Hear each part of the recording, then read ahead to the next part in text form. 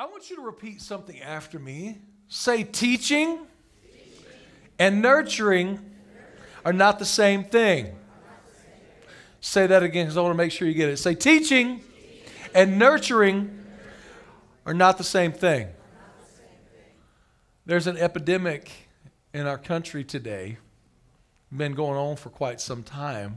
A lot of other countries experience this as well, is that there's many teachers, many people that want to pass on information, but do not do the things that causes the next generation, those that follow us, to be well equipped with their leg of the race. Nurturing is what's necessary. Oh, I'm raising boys. I'm raising tough boys. I don't need to nurture my boys. Let me just tell you, knock that off. I'm not talking about babying. I'm not talking about coddling. That's what happened to Samson. I don't know if you know that. Samson was a man's man. But the angel showed up and said, you know, your boy's special. And he's going to be a Nazarite from birth. Do not cut his hair. Do not give him any strong drink. You better raise him because he is a Nazarite from birth. And so they, when he was born, all they knew is he's special. He's special. He's special. Everybody say he's special. Yeah. Don't coddle your kids. Nurture your kids. Train your kids. Develop your kids. Correct your kids. Instruct and teach your kids. But a nurturing, an undergirding, a protecting, a pouring has to occur if the generation after us is going to run the way God wants them to run. A long time ago, a very wise old apostle, prophet, as soon as I became pastor, I encountered this conversation. It brought me an amazing truth that it still holds true today. And also the same truth was reiterated 10 years later by John Paul Jackson. The same exact thing.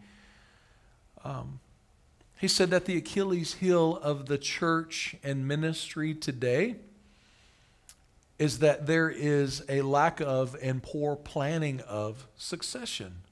Let me explain that to you. What I mean is, after you run your leg of this race, grab this question. What's going to happen to what you did for the Lord once you're out of the race? Thank God, some of you guys and many other pastors, leaders, apostles, prophets, evangelists, teachers, done amazing things. Some of you guys have been involved in the community. You were trailblazers in your business, trailblazers of social activity and things that drew people closer to God. Thank God for that. Can we give God praise that some of us, God did something right? Amen. Amen.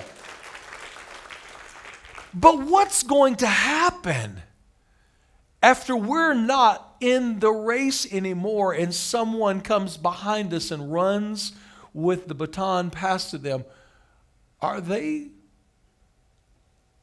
going to be equipped to run their leg of the race well?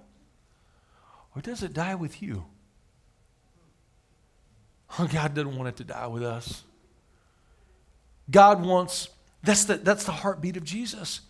Jesus said this to his disciples. He said, "These things shall you do, and greater things shall you do than these, because I go to the Father."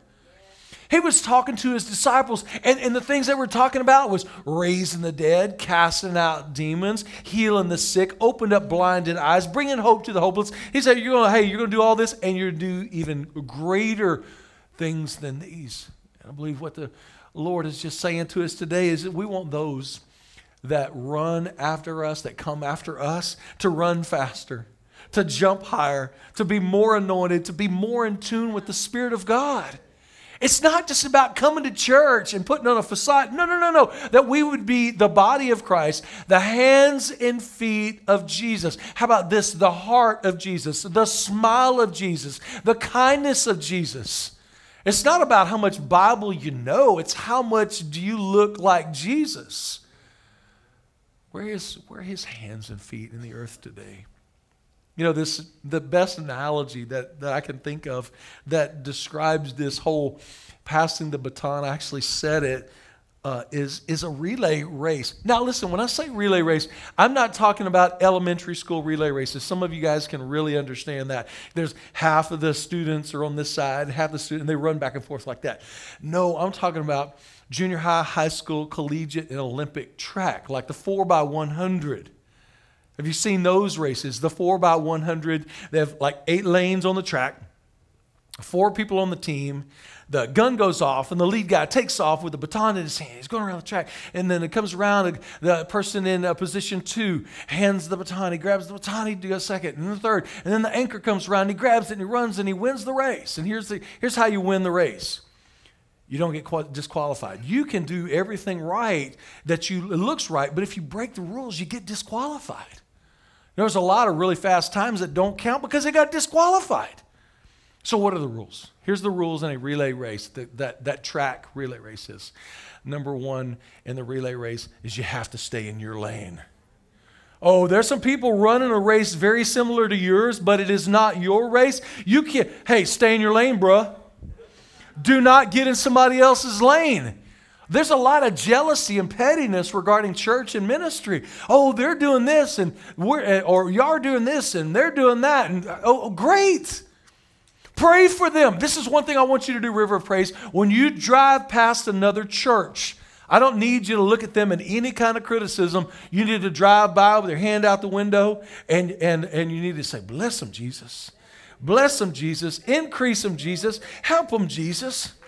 You know, how many of y'all do this? You don't have to admit it. If you want to, it'd be awesome. But how many of you, when you drive by a graveyard, you hold your breath? So, that's right. So who else does that? Does anybody else do that? Some of y'all do that. You hold your breath, right? Or you close your eyes or something like that. That's superstition. I don't believe in superstition, but I do believe in creating a culture, something that reminds you, that triggers you. You know, that word trigger is around today, right? This needs to trigger you. I want this to trigger you, that when you drive past a church, your hand automatically goes up like this. And then you just bless them. Oh, bless them. Bless them, Jesus. Well, what if they're messing things up? Well, if you ask God to bless them means sometimes he brings correction. He brings revelation. Sometimes there's just a move of the Spirit of God and fixes them. I hope people pray for us because we don't always do everything right. Well, almost. Almost. No, you're better. You're the best. You're the best. Hey, remember that? You're the best. We need to have that attitude. So in the relays, so you stay in your lane. Here it is. You know what else you do? You exchange inside of the exchange zone.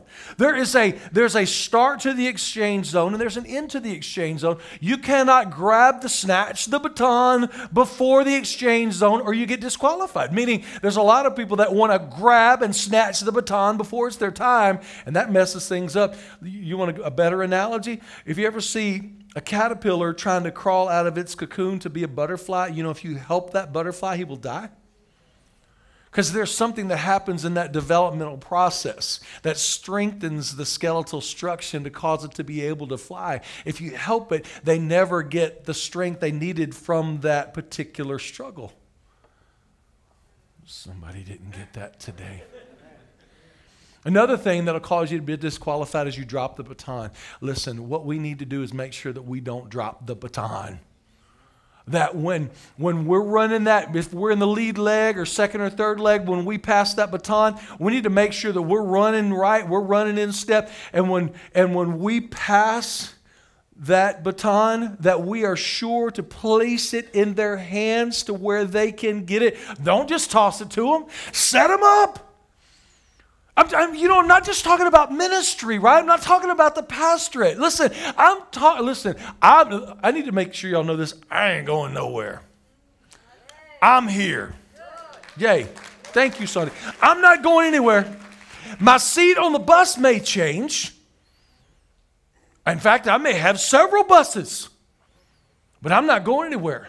I might not even have a bus. I might be the one that changes the tires on the bus. All I know is this is what God said. This is where I've called you, and this is where you will stay. And so until I breathe my last breath, I'm going to be intricately involved in River of Praise. Amen. That's my deal. That's my deal. But I want to talk about you. I want to talk about you. Here's what you need to understand. What you do matters. And how you train and equip and nurture those that follow you is a big deal. Whether it's your children, whether it's your students, whether it's the people in your business, whether it's the young men or women on your sports team. If you're a coach, listen, what you do matters.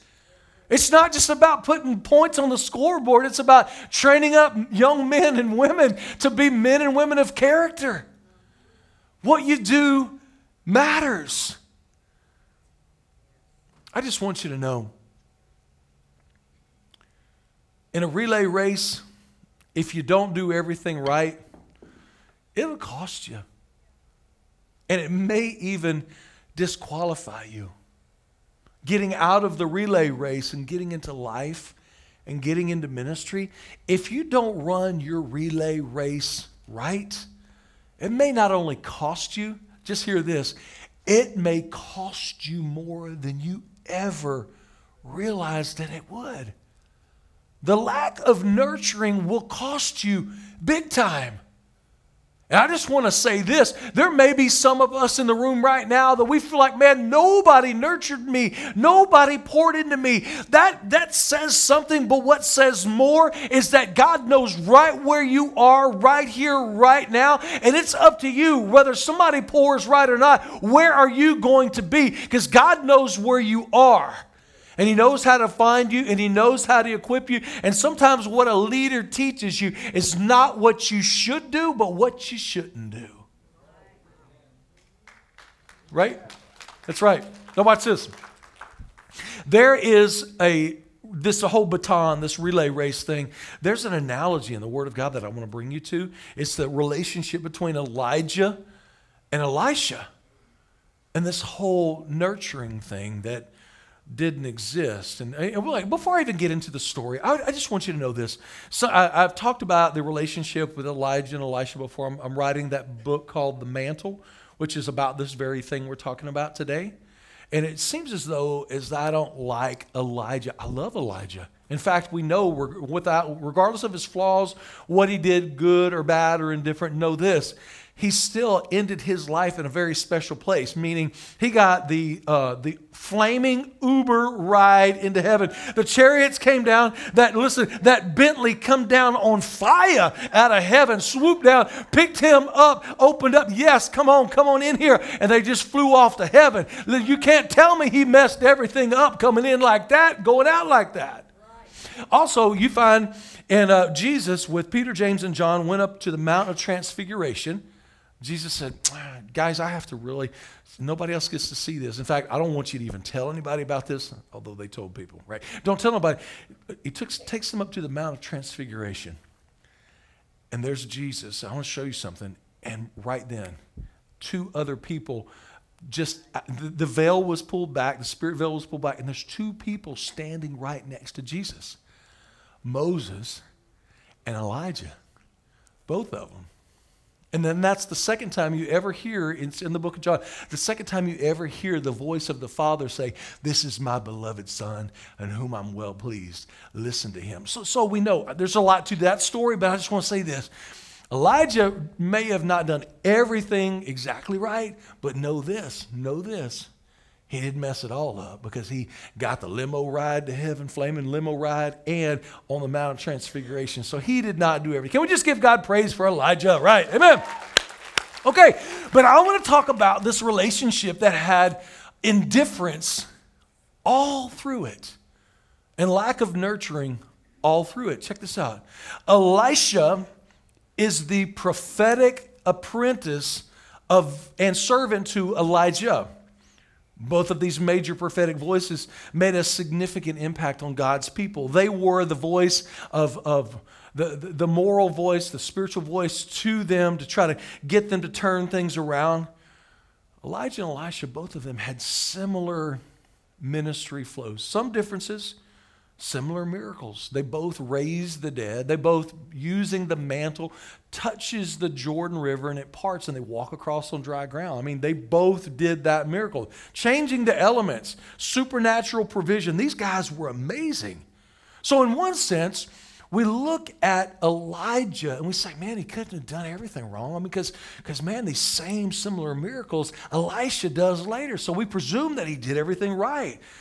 Yeah, well, let's go back to the story a little bit. 1 Kings chapter 18, verse 21. It's a story when there was a king named Ahab, and the children of Israel were under bondage, under this leadership, and there was this wavering of the people. They had, in one sense, at times their hearts were just drawn towards the Lord God of Israel. And then at other times, they would go straight up into Baal, B-A-A-L, worship. And the other god was Ashereth. And so I want to, because here's the G-rated version. The god of Baal and Ashereth was very pornographic in nature. And they would, isn't it something how the same things they struggle with now, mankind struggles with today? There was this struggle between serving God and serving the appetites of the flesh. And so the people were wavering all the time. And there was a stirring inside of Elijah the prophet to deal with this. But before he confronts it, 3 years before that, King Ahab and Elijah get in this confrontation. They're arguing with each other. And finally, Elijah had enough of it. And he said, you know what? We're not even doing this anymore. Here's the deal. It is not even going to rain one drop until I say so. 3 years later, it hadn't rained a drop. Not one little bit. So there's this season of intensity that the children of Israel, and you would think with a season of intensity, have you heard the saying, there's no atheist in foxholes? Right, you would think, right, that these people would be turning to God. They're not turning to God. They keep serving God 1 minute. The next day, they're all wrapped up in their immoral idols. And finally, that stirring got to Elijah. And he has a gathering of people. Ahab is there. And there's the 450 prophets of Baal. And didn't talk much about it, but 400 other prophets of Asherah, which is the female version of Baal. And Elijah says, how long are we going to waver between these two opinions? How long are we going to deal with all this nonsense? He says, I have an idea. We're going to have somewhat of a contest or a display today. I will have a sacrifice to the Lord God, Jehovah, to the God of Israel here. And over here on this other side of this gathering, the 450 prophets of Baal will have their own sacrifice. And I will call out to Lord God Jehovah and ask him to consume the sacrifice. And the 450 prophets will call Baal to consume their sacrifice. And whichever sacrifice is consumed, we're going to know that is the real God. And the other one, obviously not, is the penalty back then for false prophets was death. And the prophets of Baal said, oh yeah, let's do that. And all the people were like, can we just put it in this day and age so we can really relate to it? There's all these people. They don't have social media. They don't have something else to run to. They don't have anything for entertainment. Man, they go and they get the popcorn. They're sitting there on their little log, and they're, man, all right. Hey, this is the entertainment for today. Let's see how this goes. Oh, yeah, that's a great idea. Let's watch this. Okay, prophets of Baal, you first. If you don't know this about Elijah, he was funny. He had a personality. And so these prophets are running around, oh, God of Baal, consume this sacrifice. And so they wore that out for several hours. Go consume the sacrifice. Come on. Consume this. It didn't matter what they did. Nothing was happening. And get about halfway through the day and dust is everywhere and they're wore out, they're sweated up, and everybody just kind of, I don't know what's going on. And then all of a sudden here comes Elijah. He says, hey, well maybe Baal went on vacation. Maybe he's taking a nap.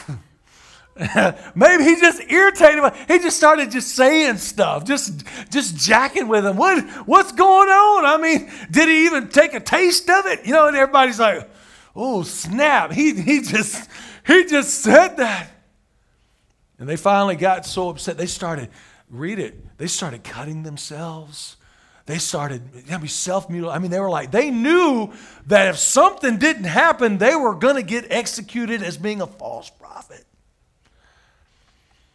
Everybody, Elijah said, hey, time out. My turn. He said, today, folks, you're about to see who the one true living God is.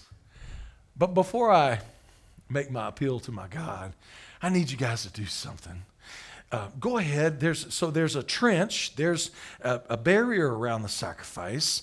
There's the wood under the sacrifice, stone and wood under the sacrifice. The sacrifice is laid on top. And he said, okay, so just soak this thing, just water. Just soak it, make it completely wet. And they said, no, hey, do it again. I really want to make sure it's completely soaked. It's waterlogged. There's no way this can catch on fire. Okay, do it one more time. Just soak it down. I mean, I get this mental picture that this sacrifice is so wet, he's walking in the mud. I mean, there's water and mud and slop everywhere. I mean, water's pouring over the top. He says, Lord God, reveal to your kids today that you are the one true living God. Fire came down out of heaven. Boom! Dusty. It's like that. I mean, it's like he struck him with lightning. Boom! It's gone. Goes and grabs the 450 prophets of Baal, executes them on the spot. Everybody leaves. You talk about an awakening that happens to God's people. What would you do if all of a sudden we're hanging out here and God just boom hit the place with the lightning? Man, I don't know where you're running off to, but I'm saying, God help me. God help me. There was an awakening. There was an unforgettable moment that happens. Everybody leaves. Only people there left is Ahab and Elijah. And he says, you know, we had a conversation about 3 years ago that it wasn't going to rain until he said, I hear the sound of abundance of rain. Yes. Hey, and he tells the servant, go tell me what you see. And he says, I see a cloud about the size of a man's hand. He goes, yeah, Ahab, you better get in your chariot. You better get on your Harley. You better get on out of here. You're gonna get stuck.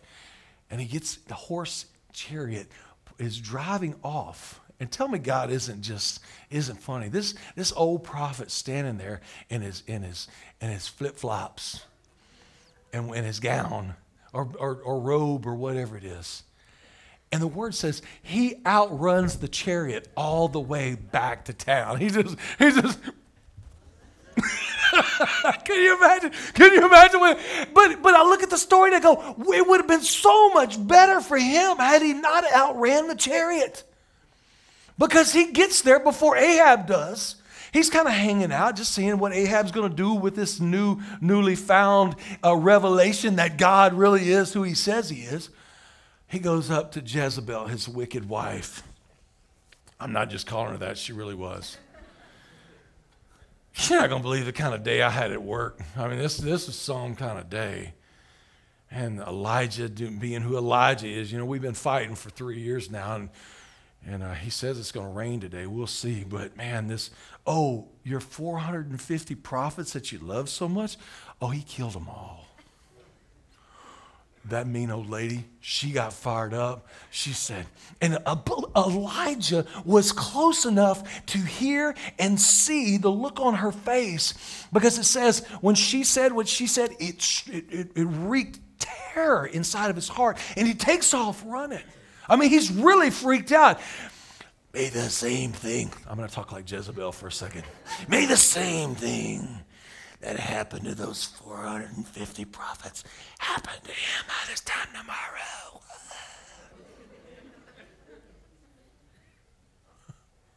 He said, snap. He takes off. He takes off running. He runs. And the Bible says he's running. He's running. He's like, he didn't get his shoes or nothing, Jesus. I mean, he's running. He's running. He's running. He's running. 40 days he's running. Listen, Forrest Gump ran a lot, but he didn't run for 40 days. He just running. I got to go. I got to go. I got to go. I got to go. I got to get out. I got to get. Boom, hits the ground, passes out. Angel comes up to him and says, come on, man. What are you so afraid of? Here's something to eat. He gets up and runs a little bit. Boom, falls down again. The angel's loving him. Come on, man. You don't need to be afraid. Get back into the game. Get back into the race. Come on. We just had this major. It doesn't say exactly what was said, but this is what's going on. Feeds him some kind of awesomeness, and he runs for 40 days on one meal. I like to eat too much. I couldn't. And he ends up running into a cave all by himself, running from one mean little old lady. I'm thinking, what kind of missed opportunity was this? All these people saw this miracle. Ahab saw this miracle. His reign is about to come. And one mean old lady messes it up for everybody. He's in this cave. 1 Kings chapter 19, verse 9. Here it is. He came to the cave and lodged there, and behold, the word of the Lord came to him, and he said, what are you doing? God is saying this to Elijah. What are you doing here, Elijah? He said, I've been very zealous for the Lord God of hosts. The sons of Israel have forsaken your covenant, tore down your altars, and killed your prophets with the sword. And I alone am left, and they seek my life to take it away. And God said, go forth and stand on the mountain before the Lord. And behold, the Lord was passing by. And a great and strong wind was rendering the mountains and breaking it into pieces. And look, but the Lord was not in the wind. And after the wind, an earthquake. But the Lord was not in the earthquake. And after the earthquake, a fire. But the Lord was not in the fire. And after the fire, a sound of a gentle blowing. And when Elijah, when he hears it, he wraps his face in his mantle. He's standing at the entrance of the cave. And behold, the voice came to him and said, what are you doing here, Elijah? I'm going to say this. Two things. God always knows the answer to the question that he asked you. Remember? Adam, where are you? What are you doing here, Elijah? He knew. He knew why I was there. Second point. If God asks you a question that he already knows the answer to, and he asks you the same exact question twice, you might ought to reconsider your answer. What are you doing here, Elijah? He answers it the same way. I've been very zealous for you, Lord. The God of hosts, the sons of Israel have forsaken your covenant. Look at that. Have forsaken your covenant. And he said, they've torn down your altars, killed your prophets with the sword, and I alone am left, and they seek my life to take it away. And the Lord said to him, go, look, watch this, watch this. He said, go, return your way to the wilderness of Damascus, and when you've arrived, you shall anoint Hazael king over Aram, and Jehu the son of Nimshi you shall anoint as king over Israel. And watch this, and anoint Elisha the son of Shaphat of Abel Meholah you shall anoint as prophet in your place. And it shall come about that the one who escapes the sword of Hazael, Jehu, shall put him to death. The one who escapes the sword of Jehu, Elisha, shall put to death. And then he brings some clarity to his errant thinking. He said, yet I will leave 7,000 in Israel, all the knees that have not bowed to Baal and every mouth that has not kissed him. It's a whole lot more making it than he thought, right? So he departed and went and found Elisha, the son of Shaphat. And while he was, watch this, and while he was plowing with 12 pairs of oxen before him, he with the 12th, and he with the 12th. Listen, you may miss this. I don't want you to miss this. Elisha is not some wimpy little small guy that has a prophetic gift. No, no, no, no, no. Elisha is a man's man. He is a hoss. He is probably a nose tackle size guy, maybe a blindside offensive lineman, big old guy. Why do I say that? It's not even fair to say that. Listen, it says he has 12 pairs of oxen and he is with the 12th, meaning one of the oxen got sick. And so to make up the difference so the one doesn't have to pull, he yokes up with that 12th oxen and he's pulling. Anybody ever see an oxen pull? I mean, they are pulling through the field. He's pulling with that oxen. But if you do that once or twice and survive, you're going to know you built some muscles that you didn't know existed. And so that's who he's dealing with. And there he is. He's plowing with the 12th, and Elijah passed over to him and threw his mantle on him. Just threw it on Elisha. And he left the oxen and ran after Elijah and said, "Sir, please, let me kiss my father. Let me kiss my mother, and I will follow you." I believe he grabbed his mantle back from Elisha. And he said, "Go back. Go back. What have I have to do with you?" Elijah did not want a replacement. He did not want a replacement. He just had the biggest miracle that had existed known to mankind. And made one mistake by running away, and an angel fed him, so you know that there's definitely some pull for him to get it right. And the first word out of the Lord after answering the same question twice the wrong way, the Lord said, "Listen, anoint that king, anoint that leader, and you don't want to get it done, I got somebody else that will go anoint Elisha the prophet that's going to take your place." And he didn't like it. And the way he treated him can only be described with one word: indifference. Follow me if you want to. Don't follow me if you don't want to. I want you to know there's a big difference between indifference and nurturing. You can pour, you can anoint, you can train, but it's not the same thing as nurturing. Nearly every one of the same miracles Elijah did, Elisha did, but the nurturing was missing. The pouring, the training, the anointing continued, but the nurturing never, ever came. We see this the latter part of the days of Elijah, 2 Kings chapter 2, verse 1.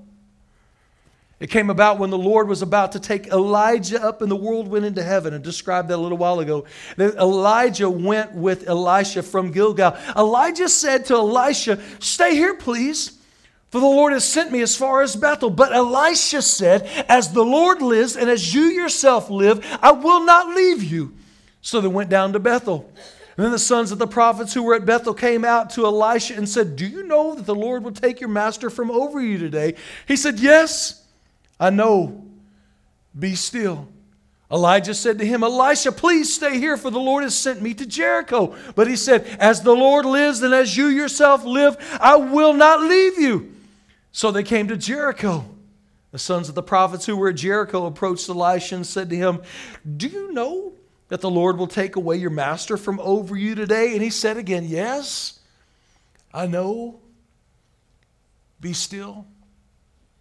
Some people see the transition better than you do sometimes.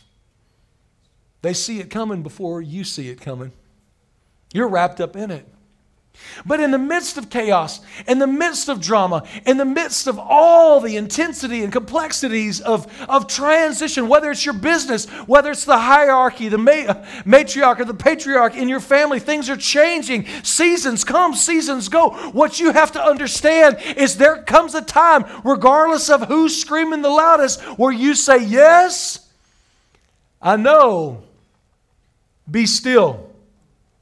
Elijah said, please stay here, as for the Lord has sent me to Jordan. He said, as the Lord lives and as you yourself live, I will not leave you. So the two of them went on. Now 50 men of the sons of the prophets went and stood opposite at a distance. And the two of them stood by the Jordan. And Elijah took his mantle and folded it and struck the waters that divided here from there. And the two of them walked across on dry ground to the other side. Oh, he didn't say, somebody get with me in a 40-day campaign because we need to pray that this water departs. No, he just touched it. And those 50 prophets were sitting there going, shut up. They walk across on dry ground. And when they crossed over, Elijah said to Elisha, ask, what shall I do before I'm taken from you? Elisha said, please, let there be a double portion of your spirit upon me, be upon me. And here it is. He said, you've asked a hard thing. Nevertheless, I think it's a word we should never use. Nevertheless, if you see me when I'm taken from you, it'll be done. But if not, no. That's not what nurturing looks like. You know what nurturing says? Elisha says, if I just want this one thing, I just want a double portion of what the Lord has given you to be upon me. Nurturing says, oh, you're going to see it. I'm going to make sure you see it. I'm going to give you everything I got. My last breath, I'm giving it to you. My last word of encouragement, I'm giving it to you. I'm going to make sure, if it's within my power and my ability to make sure that you get a double portion, I will give it to you. But not Elijah. Hey, if you're there, good. If not, well, tough darts. And as they were going along, behold, there appeared a chariot of fire and horses, which separated the two of them. We don't always know when the transition's coming, do we? And Elijah went up into the world, went into heaven, and Elisha saw it, and he cried, I said, my father, the chariots of Israel and his horsemen. And he says, and he saw Elijah no more. And the word says that the mantle, I'm not going to do it any justice, it flutters down out of heaven. He catches it. He says something that let me know he was not poured in properly. He stands there. 50 prophets are still there. Remember, they're still on the bank watching. He stoops down on the edge of the Jordan, and he says, where's the Lord God of Elijah? And the waters parted, and he walked across on dry ground. When we nurture correctly, those that we nurture don't say that. They don't say, where's the Lord God of Richard? You know what they say? Where's my God? Where's my God? Because the relationship is not between me and them and then God. No. Not between you and them and then God. No, it's between them and God. We're not God. We're not a substitute for God. We got to get it to where nurturing means they have their own experience. They have their own anointing. They have their own flow. They have their own conviction. They have their own connection. We get to play a part, but they have their own journey. Somebody give God praise. I'm almost done. And he said, I want a double portion of what the Lord has given me.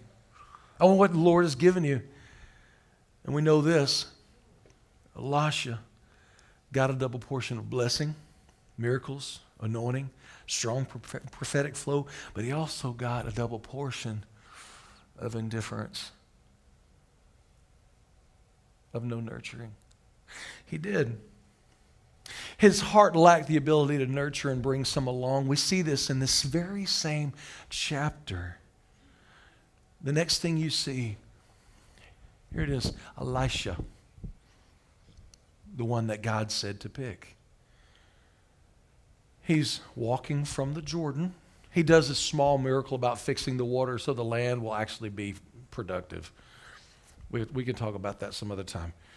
The next thing, he's just walking. He's just going on about his normal day, and all of a sudden these 42 bad little kids jump out of the bushes, and they start making fun of Elisha because he's bald. I mean, some people think being bald is cool. Some people don't think being bald is cool. I mean, it really bothered Elisha that he was bald, obviously, because when the 42 kids jump out, they're going, oh, look at your old bald head, your bald head thing, look at cue ball, man, look at your bald, you're so bald. Hey, who's that? Oh, that's Mr. Baldy. Look at that. Look at he made him so mad. Remember, there is no nurturing, there's no caring, there's this self-absorbed indifference, not wanting to pour into the next generation. You know what Elisha does? He all of a sudden he puts a curse on them. And these two mama bear come out of the bushes and kills all 42 of those kids. I'm like, man, I think I would have handled it differently. It's like, hey, kids, let me give you a little lesson on honor, right? Come on. I know your mama and daddy. We're going to tell what y'all just did. Y'all made fun of me. Clay, listen, I need to get over whatever I need to get over, but y'all don't need to you need to treat your elders with respect. That's what should have happened, right? But that's not what happened. In chapter 3 chapters later, Elisha has a servant. His name is Gehazi. Naaman was healed of leprosy, and Naaman wanted to go give something to Elisha. And said, no, I don't want anything. Gehazi is like a greedy kind of, maybe he's, I don't know, he's pilfering or stealing, or I don't know what he's doing. Anyway, he's got character issues. And so he catches up with Naaman and says, hey, listen, I know my boss said didn't really need anything, but you know, we could really use. And so prophetically, he knew what Gehazi had done. Confronts him, he lies. And so Naaman, who was healed of leprosy, Elisha pronounces that same curse of leprosy on Gehazi. And he said not only on him would he have leprosy for the rest of his life, his whole family would suffer with that leprosy forever. You can't tell me when you don't pour right, there's not eternal consequences. We need to make sure that those that follow us don't repeat the nonsense stuff that we've done in the past. We need to teach people how to love, how to forgive, how to run better than we ever did. I already said it. Let me say it again. I know I went over, but hey, we celebrated Greg. Watch, I'm almost done. Watch this. But the next thing we see is something very strange with regarding the death of Elisha, that we know what I'm saying is true. At the death of Elisha, it's actually in 2 Kings 13:20, Elisha dies and they bury him. And there's a band of Moabites that invade the land in the spring of the year, every year. And as they're burying this man, because they were in such a hurry to bury Elisha, the grave is open. It's just an open grave. And so there's this marauding band, this enemy force that's coming in the area. They take this dead guy and they throw him on top of the dead open grave, the body of Elisha. And as soon as this man who's dead lands on top of Elisha, the Bible says that the man is touched by the bones of Elisha. He's revived and he stands on his feet. I mean, he's dead, and all of a sudden he crawls up out of there like something off of a Thriller video. He's like, hey, I'm alive. And so I go and I'm fascinated with the story of Elijah and Elisha, the anointing, the power, the miracles, and even this final glimpse. I thought, wow, even his dead bones were anointed, that this man who's dead gets thrown on top. How can it be? I was in prayer. I said, God, how can this be? And the Lord spoke to me, and I'll never forget this as long as I live. It's not supposed to be like that. It had so much power that his dead bones revives him. It's not, he said, it's not supposed to be like that. That which, here it is, that which he had in him died with him. And that's not how it's supposed to be. It's supposed to be that we make these deposits in other people that God has called us to. The baton is supposed to be passed. The next runner needs to be nurtured, trained, instructed, but most importantly, nurtured. And our job is supposed to be that which we make sure that those that run after us far surpass us. Here it is. Don't let what God gave you die with you. Will you stand to your feet? I want to pray for you real quick. Yeah, I believe that the Holy Spirit is going to begin to stir in the caverns of our heart and our mind people that are in our season. Students, some of you are teachers. I just have a feeling that God's going to begin to connect you with young people or even other new teachers, that you pour into them some good God things that will live long after you've gone on to do something else. Some of you guys in business, you're going to have, maybe it's an apprentice that comes along after you. I'll tell you what breaks my heart is to see farms sold that were thriving 50 years ago because there wasn't a son or a daughter or even an employee that wanted to take the reins of that and make it something. Generations before, they gave everything to make that farm work with a big old for sale sign on it. It's not just farming. It's other businesses. It's other activities. Churches. Do you know how many hundreds of churches every year close because there's not somebody to pass the baton to? Or there's not a leader that had the right posture of his heart to say, hey, this is not just how to do it, but this is why we do it. And this is the heart in which we do it in. Let me just say it. What you do matters. What God gave you matters. And giving to others what God gave you matters. Take your hands and turn them like this. We're not going to leave anybody. And listen, none of it matters if we don't let God be in control. So let me catch you up real quick. Say this with me. Say, Lord Jesus, today I confess I've made mistakes. I've sinned. I didn't nurture the best I could. Open up my eyes, Lord. Show me, lead me into those that I can pour into. And if someone's pouring into me, help me to be a gracious recipient and never forget that someone poured. So, Lord Jesus, I receive you as Savior and Lord, author and finisher of my faith for all eternity. Help me to lead more like you. In Jesus' name, and everybody said, amen. God bless you.